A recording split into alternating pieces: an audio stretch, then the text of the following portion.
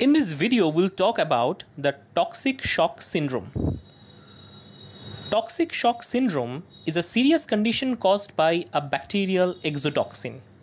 Bacteria like Staphylococcus aureus, Staphylococcus pyogenes produce some exotoxins which can trigger superantigens, which can act like superantigen and trigger non-specific T cell activation.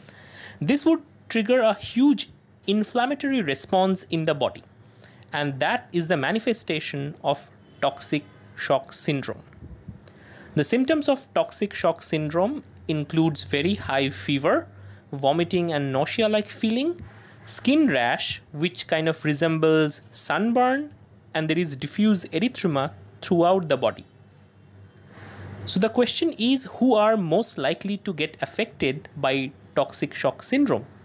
Anyone from any age group can get affected because it's a bacterial disease. Anyway, it might include men, female, children, or even postmenopausal women. So a person who is having a deep cut, let's say in the hand, or let's say a female who is having a history of using superabsorbent tampons, or there are surgical wounds which is unprotected and that person has a poor hygiene.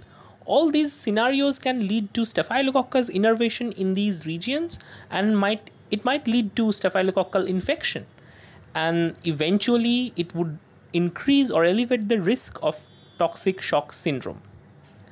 So the key aspect of toxic shock syndrome is basically due to the superantigen that is produced by Staphylococcus aureus.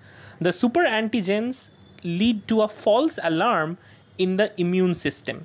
It triggers the activity of many immune cells and create a chaos in the body.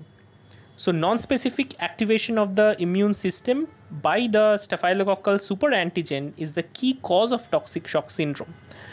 Now, basically, whenever the pathogen triggers a non-specific immune response, that creates a chaos, and due to chaos, there is an increased chance of survival of the survival of the pathogen. So if the immune response is not targeted towards a particular pathogen, then overall it's a futile process. Anyway, any normal antigen can work like this. It can bind to the MHC class 2, whereas a super antigen can laterally bind to a MHC, and TCR leads to non-specific activation of the T cells. Now, the fact is, the staphylococcal superantigen would trigger the activation of different clonalities of the T cells, and that would eventually form interferon gamma or tumor necrosis factor alpha. All these are pro-inflammatory cytokines, so it would evoke a huge inflammatory response in the body. So how to treat toxic shock syndrome? The options include IV drip of antibiotics. Giving intravenous fluid can reduce the chances of organ damage, and heart medications can be provided in people with very low blood pressure. So it's a bacterial infection, it's treatable with antibiotics, but if untreated, it might lead to a life-threatening situation. So get notes and flashcards in my Facebook page or Instagram. All the links are provided in the description. You can support our channel using super thanks, and please follow us on all social media. Links are provided in description. See you in next video.